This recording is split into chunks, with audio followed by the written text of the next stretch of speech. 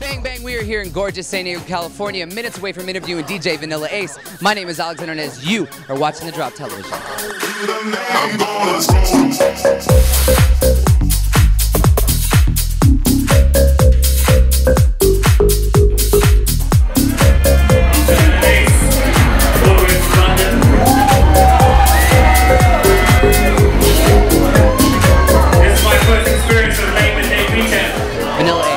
You are minutes away from going on stage right now and performing. Do you ever get nervous, or what's the emotion you feel before you're about to perform in front of thousands, hundreds of people?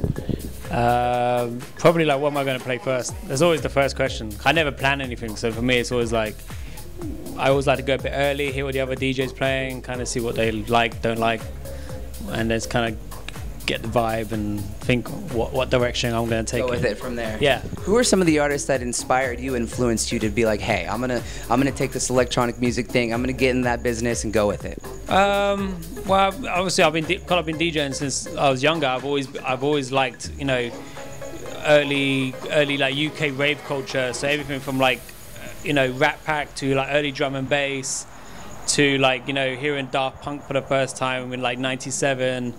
You know, Armin van Helden, all the early Defected records. So, how did you get your start in being a DJ, being a producer? What inspired you to do this whole thing? God, I've been DJing since I was, you know, a teenager in London. So I've been, you know, involved in the club scene for a long, long time.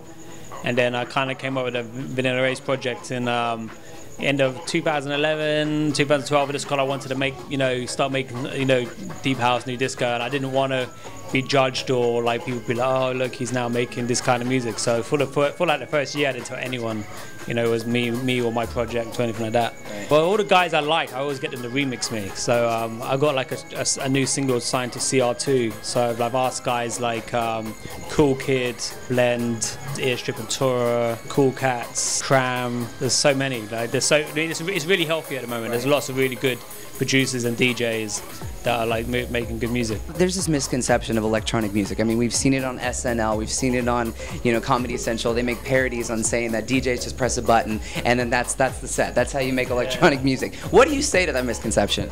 I laugh. I find it hilarious. I think I saw the Saturday Night Live one where they did the ready to drop the bass one. Everyone's just like, this is my favorite song. It's so funny. I mean, I laugh. I mean, obviously the main thing that gets attention is the whole, you know, EDM, the Avicii, David Guetta stuff, and but you know, it's all, you know, dance music is, you know, it's all under one roof really. I know there's different subgenres and stuff, but you know, if one genre does well, it kind of helps the other genre. So when I see guys like Disclosure doing well in the US, I'm kind of like, that's good because it's not that far apart from what I'm doing. So, mate, you know, it's good. And when I see guys like Duke Dumont and like Route 94, Gorgon City going to #1 in the UK, I'm like, I'm really happy. My name is Alexander Nez. And I'm Vanilla Ace, and you're watching Drop TV. See you later.